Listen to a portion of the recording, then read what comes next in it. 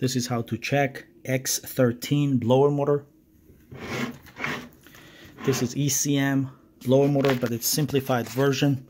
It has only 5 speeds, 1, 2, 3, 4, 5, and there are common. So we have 5 speeds. We have a common that is connected to common terminal of the board, basically the common side of the transformer.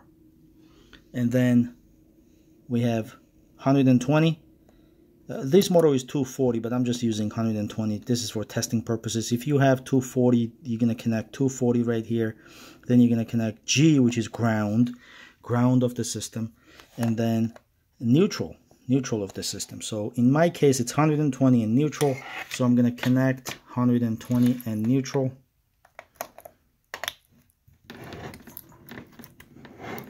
All right, so now this one has power. Let's connect the speed terminals.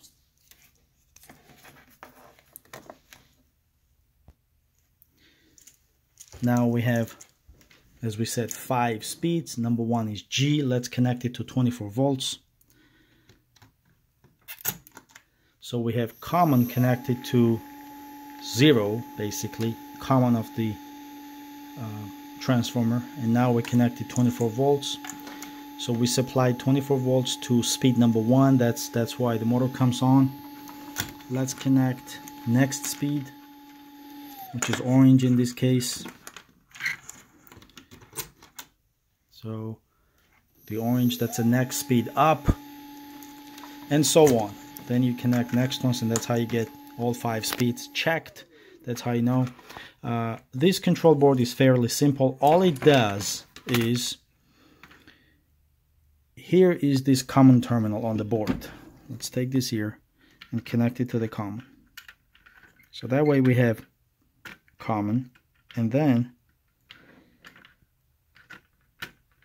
all the others are speeds.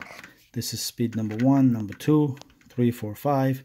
In this case, we only use 4 speeds. This speed actually is not used. It's on park, and others are low cool, high cool, and heat.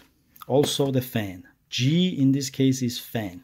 Now, we don't want to confuse G with ground. Ground is connected to high voltage ground, the system ground, the chassis, for example, or 120 volt ground. Actually, there's nothing else here. But G, which corresponds green, that's something else. On the board, that's something else. That's all about how to check speeds on X13 blower motor. Thanks for watching. Please subscribe and like, and see you on the next one.